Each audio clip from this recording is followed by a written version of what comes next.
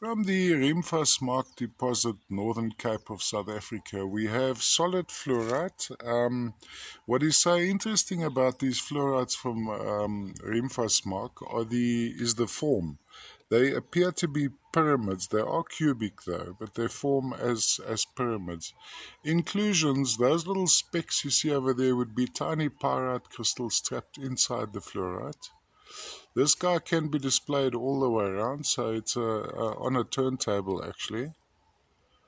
Main terminations are all intact. So there you can see the pyramid formation, whereas fluorite is more typically cubic.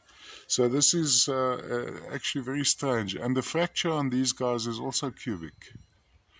A very, very pale green, yet very, very appealing. It's actually, let's just see if I can zoom in to give you a better indication of actual color. That's almost right in the color. Please note I am a bit color challenged. We give it one more turn. Let's look at it. Look at the terminations.